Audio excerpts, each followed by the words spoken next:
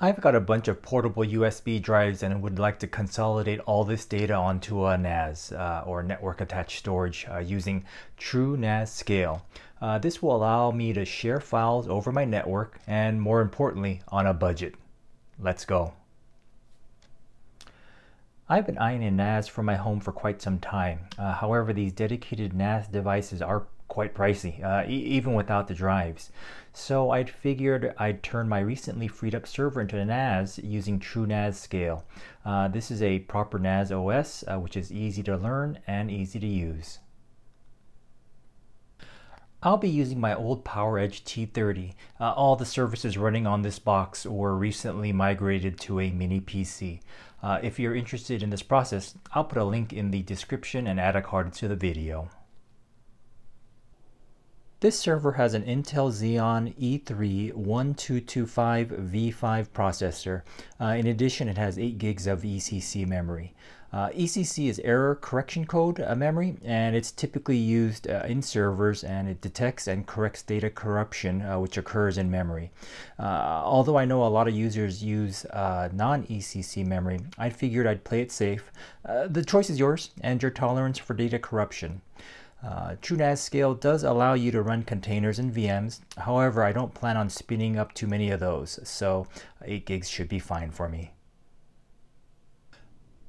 This server supports 4 SATA drives, which will be enough in my situation. I have a 250 gig Samsung SSD drive for the TrueNAS boot device, and for storage I purchased 2 Seagate Enterprise class hard drives, which I will be setting up in a RAID 1 mirror for redundancy. I'll put a link to these drives in the description below. Alright, let's begin the install. Alright, now we're at the TrueNAS scale download site. I do want to go over the minimum requirements. Looks like it's a dual core 64-bit CPU, 8 gigs of RAM, although 16 gigs is recommended, 16 gig SSD boot device, and 2 identically sized devices, a network port, and looks like it calls out that hardware RAID is not required. And now let's start the download process. Just scroll down, and I've already signed up, so I'm going to click on no thank you. I have already signed up. I'm going to go with the most recent stable release, download stable. And the ISO finally finished downloading. I'm going to use Rufus to convert the ISO into a bootable USB. I inserted a 4 gig USB drive. I am now going to select the TrueNAS ISO. And let's see, let's label it TrueNAS. And I'm going to click start. Okay.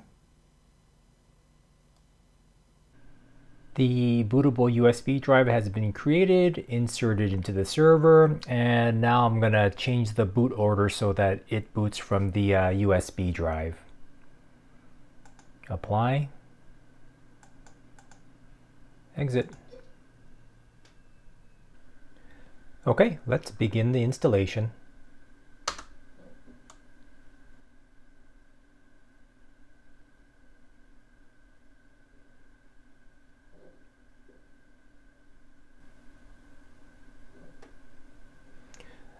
And we're going to select Install Upgrade. And we're going to perform the install on the Samsung SSD. Let's select Fresh Install. Format boot device. And it's going to warn us saying that it's going to delete all the partitions. And admin user, let's select a strong password.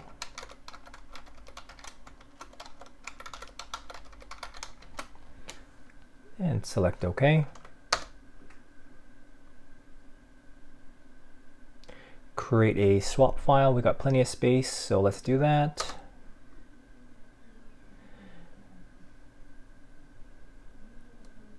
Allow EFI boot. We're going to select yes. And now the install starts. This part takes a while, so I'll be back once the install is completed. And after a few minutes, the install completed successfully. Clicking OK. And I'm going to reboot the system.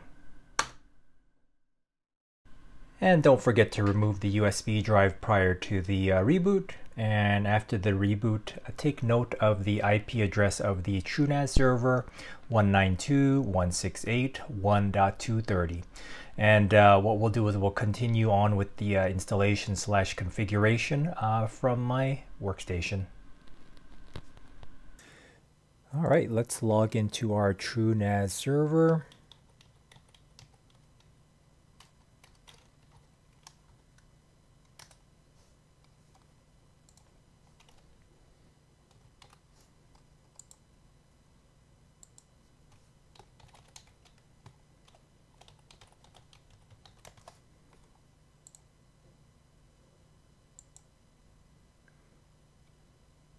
All right, here we see some system information. We got the version that we're running.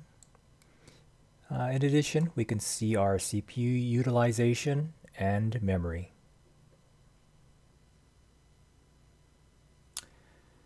All right, now we're going to create a pool. Let's go into storage, create pool. As far as the name, I'm going to call it pool 01. It's our tier 3 disk type, and it's in a RAID 1 configuration. Next, as far as the data, the VDEV type, we're going to use a mirror, and it automatically selects the 2 disks in that server. Click next. I'm going to keep everything default. Next, spare, next.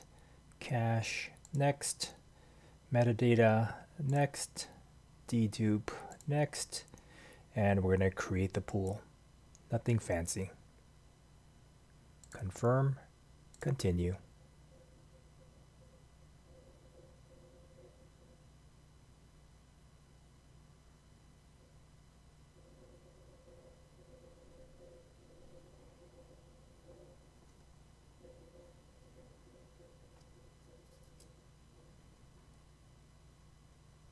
That was quick, and here we see our new pool. Confirming it is in a mirrored config. We got 3.6 terabytes to work with.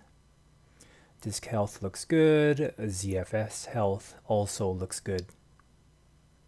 All right, let's continue with the setup process. Now that the pool has been created, let's create a data set. So we're going to select the newly created pool, add data set, and for the name, I'm just going to call it Ken's Share. And I'm going to specify that the share type is SMB. Click Save.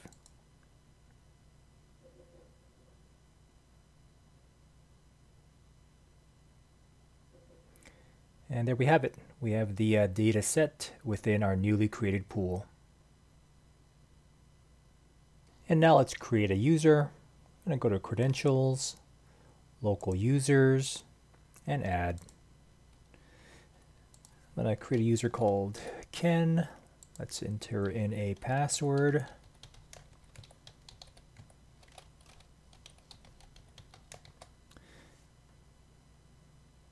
And I'm going to keep all the defaults. Click Save. And here we have our new user. Now let's add a SMB share. Let's go to Shares, Add, and for the path, we're going to drill down to the pool, Can Share. The name is automatically populated, and click Save. Service is not currently running. Yep, and we definitely want it to start automatically. Enable service. Nice. And we see the new share. And now let's allow the local Ken user access to the new share. Let's edit the ACL. We want to add an item. We want to add a user.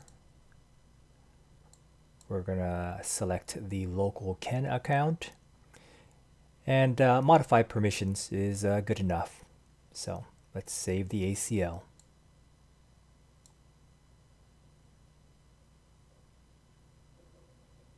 All right, let's test the new share. Start, run. Let's enter in the IP address of the TrueNAS server, 192.168.1.230.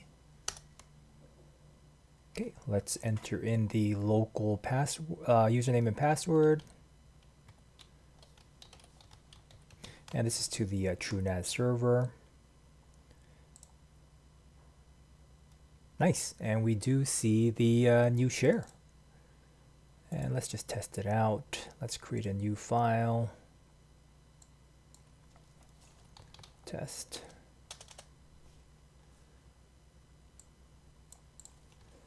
Test, test, test.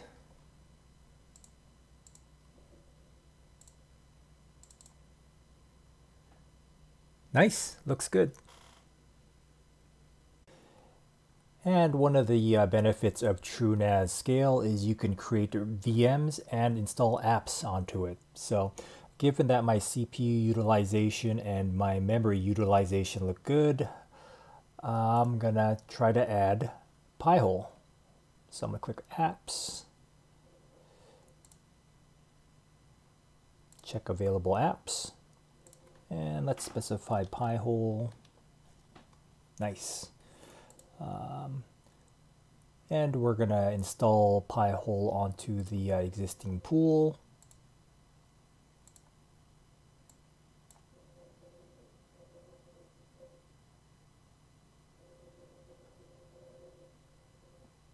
All right, it looks like it's already pulling down the container.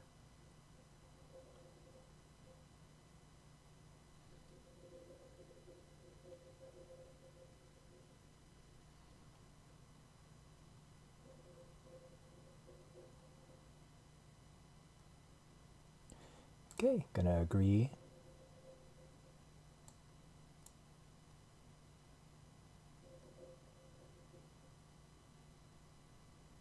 And now we're at the Pi-hole installer.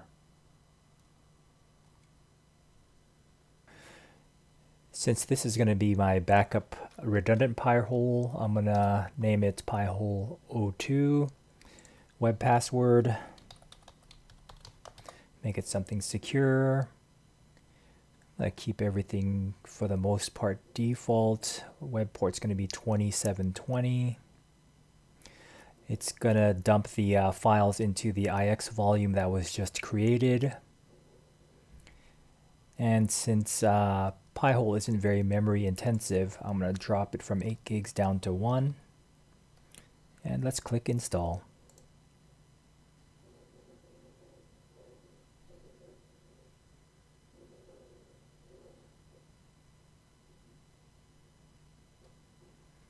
It shows up as deploying.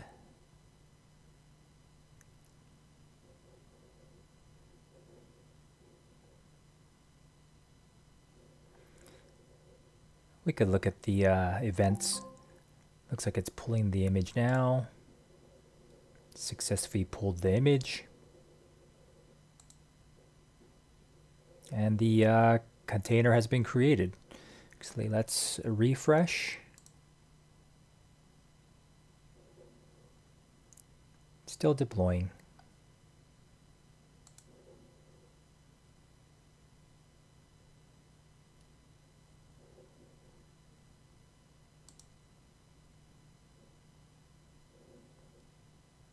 And here we see it in a running state.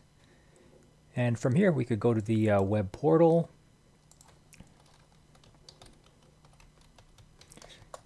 Gonna enter the admin password. And here you go. We have a working instance of Pi-hole. And if you want to look at the details, you could see the ports that are used. Of course, 53 is being used in addition to the 2720 that was created when we spun up this container.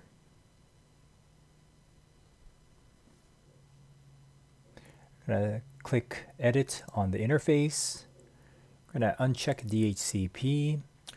We are then going to add an alias. So 192.168.1.230. And it's going to be a /24. Click Save.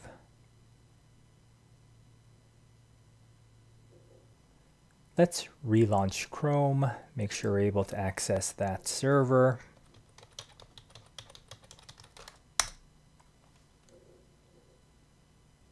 Nice. And then just want to confirm that the settings took. So no more DHCP, and we specified the static IP address. So after the initial deployment, I was getting hard drive temperature issues. So what I did was move one of the drives from this location up here. And the fact that they're no longer stacked on top of each other drastically reduced the temperatures. I've been using this system for nearly a week, and I've been extremely happy with this system. Other than the temp issue I'd mentioned earlier, it's been running flawlessly. I created multiple SMB shares and have copied gigs upon gigs of data onto it. Let's see. Storage utilization is at 4.8%. ZFS health is good. Disk health is also good. No errors. Temperatures look good at around 40 degrees Celsius. Data protection. I have scrubs as well as short and long smart tests scheduled to run. I do plan on using the cloud sync function. If enough people are interested, I'll create a video on that. The apps, the Pi-hole container has been running without an issue. I did receive an alert that an update was available. I literally just clicked the upgrade button and the container was upgraded automatically. No drama. Reporting, we could see the CPU percentage, the temperature, processes. Disks, we could see the reads and writes for each one of the disks, as well as the temperature. So it looks like we got one at 41 degrees, the other one at 45. I'm usually pretty happy at under 50 degrees. That said, I may add a fan to the system. And let's take a quick peek at the memory. And by design, looks like a majority of the memory is being used. 4 gigs is used for caching, and I just wanted to confirm that the memory isn't being swapped out to disk. Once again, I've been extremely happy with this NAS, especially when you consider the cost. Fortunately, I did have a spare system to use, but for the cost of 2 enterprise-class SATA disks and the free yet extremely robust TrueNAS Scale OS, I have an extremely capable NAS for home use. I'll put a link to the TrueNAS download as well as the disks I used in the description below. If you found this video helpful, please consider clicking like and becoming a subscriber. Thank you.